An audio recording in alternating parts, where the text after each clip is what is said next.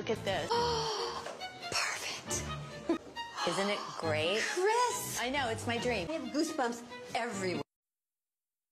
This area is a very high yield area to get a basal cell carcinoma, same as the nose, the forehead. That's where we sustain a lot of sun damage over the years. That's why I always stress sunscreen use in my pediatric patients. So the characteristics of a basal cell carcinoma is we have this rolled up border here and it's pearly, it's quite shiny, especially when I shine my dermatoscope light over it. If you have a pimple that's not going away in 4 weeks, always see your dermatologist. Here's another example of just a shiny quality right by the nose. That's a basal cell carcinoma, but not everything with a dell or a dimple in the middle is a basal cell carcinoma. This is actually sebaceous hyperplasia or enlarged oil glands. And when I look up close, it's just all yellow sebaceous glands there. This is a basal cell carcinoma up close concerning blood vessels. We got some pigment in there. So this is a pigmented basal cell carcinoma and not a melanoma.